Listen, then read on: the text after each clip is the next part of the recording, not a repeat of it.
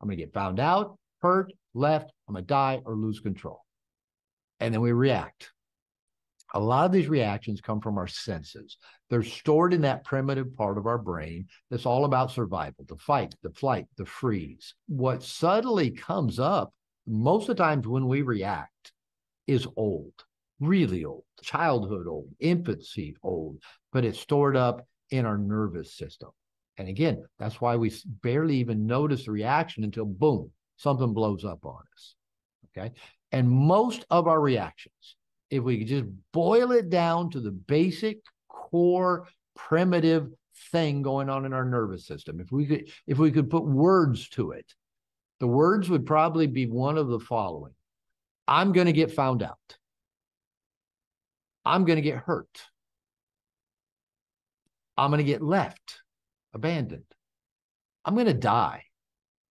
I'm going to lose control. I'm going to get found out, hurt, left, I'm going to die or lose control. And then we react.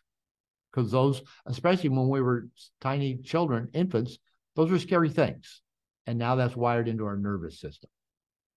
So basically, fear and excitement are the same neurological responses in our body. But when you're excited, you actually keep breathing and you're happy. When you're afraid, you quit breathing, hunch over, go into your reactions. So we can have reactions to good things. This can be our upper limiting, our self-limiting beliefs. When things are going great, they're going well, they're going beyond belief good. But guess what? It still triggers those old beliefs. I'm going to get found out. I'm going to get hurt. I'm going to get left. I'm going to die. I'm going to lose control. Even the good stuff triggers those reactions deep inside. Okay, so we have to learn to pay attention to these triggers, to our common body reactions, our feelings, our common thought processes. So pay attention to the way you react. Do you worry? Do you run? Do you hide? Do you lash out? Do you obsess? Do you ruminate? Do you get entertaining and funny? Do you try to fix things? Do you try to make everything better? Do you defend yourself? Do you yell? Do you cry? Do you drink? Do you drug? Do you jerk off? Right? What do you do when you are triggered? And notice that most of these things happen before you even get conscious of the fact that you were triggered. I love to give this example. Many of you have heard it. 10 years ago, I didn't even know this woman. Now, this short little woman living in Mexico gets a downturned mouth, and I go nuts. She just can get that look on her face. She'll throw her sunglasses into her purse, throw her keys into her purse, right? She's triggered, all right? But guess what? I get triggered. It's like, when she gets that look on her face, it's like I'm going to die. I mean, it's really old. It's like I'm going to die. So this panic or fear comes in. I react. But what I do is I go into my superpower.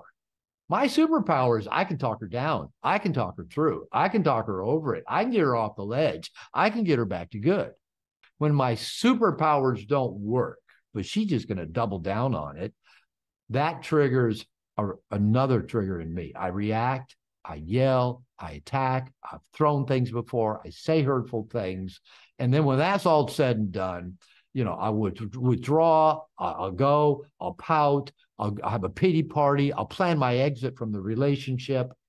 And then after a little bit of that, I go back and try to make it better and see if can we get it back to good now? And then repeat that. This is an Einstein's version of insanity. What is? I'm going to get found out, hurt, left, I'm going to die or lose control. And then we react.